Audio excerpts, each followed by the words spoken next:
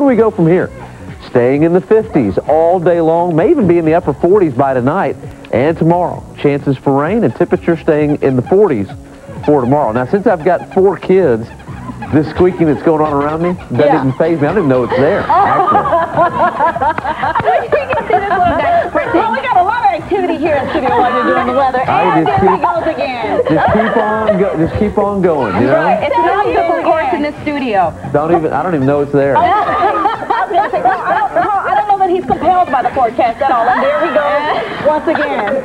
Okay. It doesn't even matter. Well, again, listen, thank you, Paul. We appreciate it. Okay.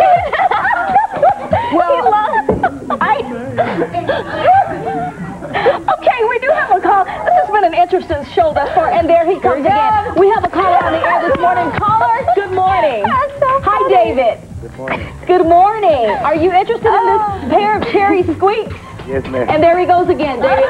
Here is your quiz of the day. Okay, David. Approximately how many babies are born each minute?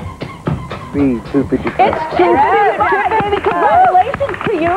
We are delighted to give you these pair of cherry squeaks, and hopefully the little one in your family or somebody you know, and there he goes again.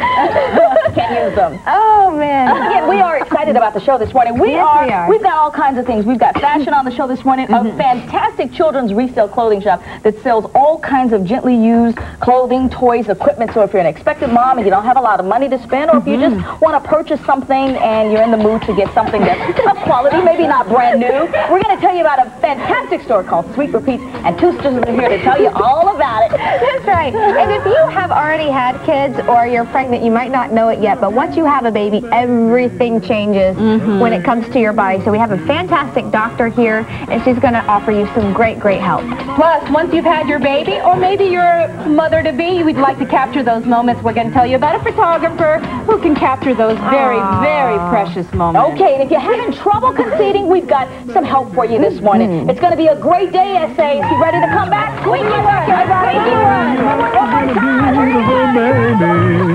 Because baby, look at you now.